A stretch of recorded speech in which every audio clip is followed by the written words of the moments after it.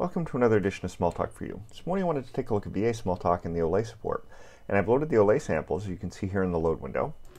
And what you get is a whole bunch of stuff. What I'm going to look at is the container example here. So I have this OLEX container example, and you can see where we're installing the support for drag drop and for key presses.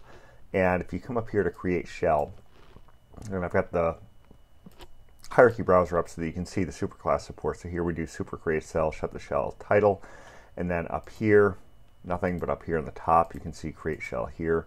So we just drop in the OLEX example here, something that we've got in VA Smalltalk. So let's go ahead and see how that works. I'm going to go ahead and do this open. And I've got this little window, so I'm going to do container, or edit insert object. And what I'm going to do is I'm going to go down here and get something that I know everybody will have installed in Windows, the WordPad document. So you may or may not have these other things. This one everybody will have. That'll just drop in WordPad.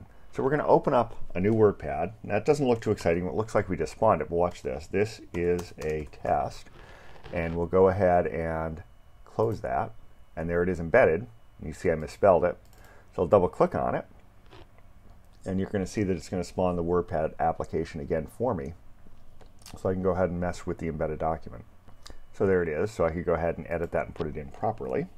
Let's go ahead and close that, and there it is. So you can see you can embed things pretty easily, and I can go ahead and change the size of this. You see I can take the embedded container and make that bigger or smaller.